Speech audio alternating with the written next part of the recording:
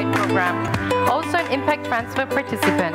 The Pride program offers education programs, vocational training, and employment services to children and young persons with disabilities, and collaborates with many others to promote inclusion. Here we go.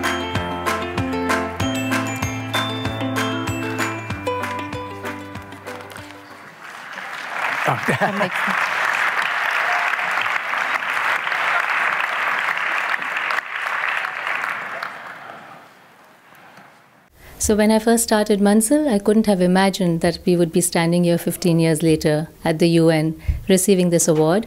It feels like a lifetime award. And yet, with all the doors that have opened after this and the number of people we've met, we've realized that this is really like starting a new journey, where we can find our destination, our Manzil.